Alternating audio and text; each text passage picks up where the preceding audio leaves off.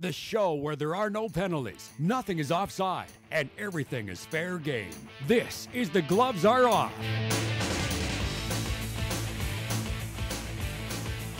Welcome to another edition of The Gloves Are Off. I'm Moses Woldu, doing a great show for you. Talking about the Oilers' woes, Bobcats, well, not quite there. They're never going to be there, let's be honest. But they're struggling a little bit. And of course, we'll talk about Pat Quinn, a great hockey mind that has just passed away recently. Before we get to those topics, first I want to introduce my co-host, Greg Buchanan. Hey, Moses. And we're pleased to be joined by Glenn Carroll, city manager here at the city of Lloydminster. Thanks for having me, Moses. Glad to have you on. And I guess we'll start off with everything that's local.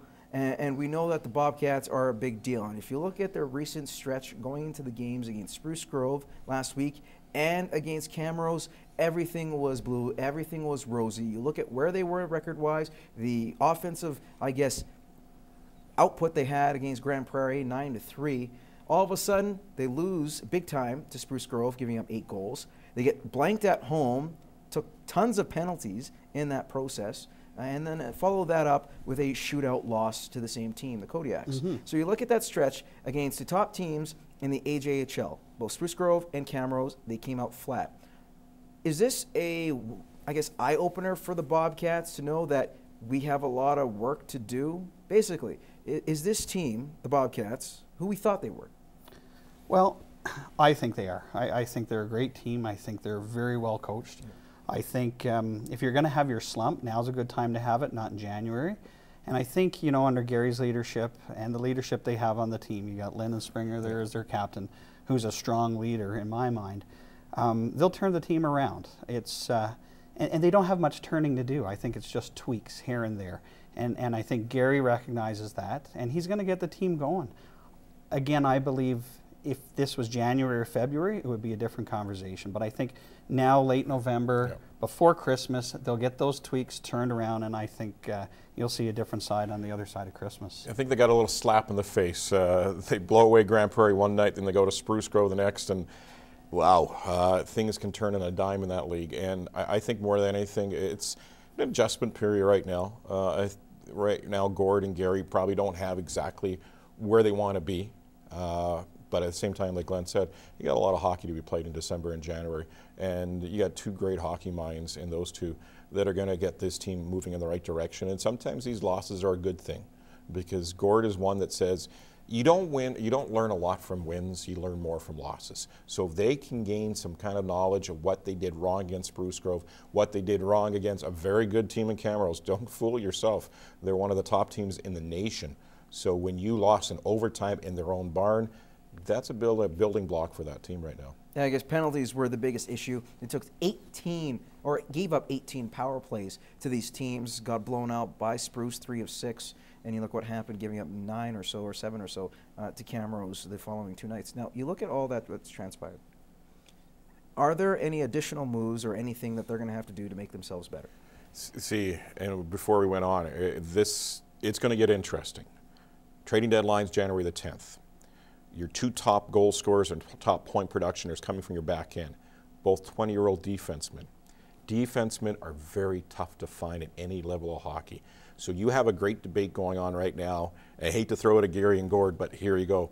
Do you trade these 2 20-year-olds for next year because you are hosting RBC? So do you want to win now, or do you want to win when you have to win next year when you're hosting Nationals? And it's a great debate. Do you give up 2 20-year-olds, and what does that say to your room? What does that say to the fans if you make one of those trades or both of those trades? Yeah, Greg's not totally wrong there. I don't give up a Springer. I think his leadership is too vital to the team. Not just being a local guy. He's been a winner wherever he has. I remember seeing him in Adam hockey, and that kid's a winner. He's always been a leader on the ice and off the ice, and I think you need that leadership to rub on to the next guys that are going to take over this team going into RBC next year. Calgary Stampeders, Hamilton Tiger Cats. Another edition of what we have as the Grey Cup. Last time these 2 teams met was back in 1999 in BC, ironically enough, and the Hamilton Tiger Cats became victors. Now you look at where both these teams have come from. You have a team that's been consistent throughout the year. Few injuries, didn't matter. They found guys to plug holes. Now they're healthy. John Cornish looked fantastic in terms of what Calgary has done. Then on the other side, you had a team that was woeful for the first half of the year. All of a sudden, by the snap of the fingers, turned it on. Went 8-2, hosted a West or East final and looked absolutely amazing on special teams and defense. What can Hamilton do? And offense too, with Caleros actually healthy and moving. I like Hamilton in this situation over Calgary for a lot of reasons. Do you guys agree with that? And do you see that perhaps happening, that the Tiger Cats might become victors? Well, for me, no. I think this is Calgary's game to lose. They're going to have to do a total flop.